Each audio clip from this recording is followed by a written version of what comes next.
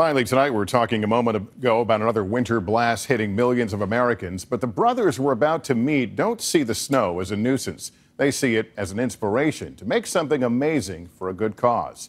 As our Kevin Tibbles explains, their creations, like each snowflake, are one of a kind.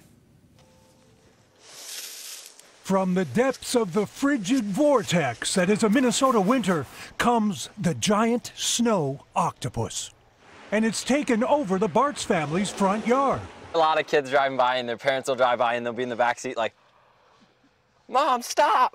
Maybe we should go to the eyebrows. For 5 years, the Bartz brothers have been turning the fluffy white stuff many of us dread into wintry works of art.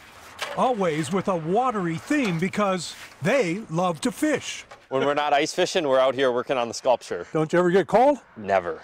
These hardy boys have created everything from a pufferfish and walrus to a sea turtle and a shark.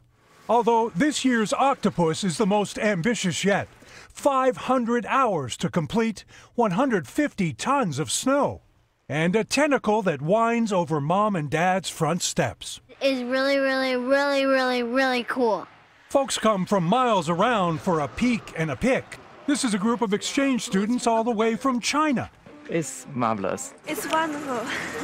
How many legs does an octopus have? 1, 2, 3, 4, 5. 6, 7, 8. 6, 7, 8. Many visitors leave donations, and so far they've raised almost $8,000 to help provide clean drinking water in Haiti.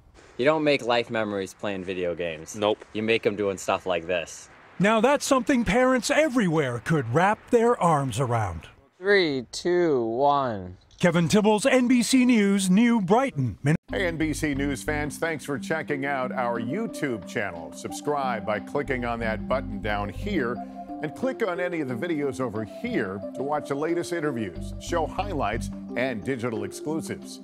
Thanks for watching.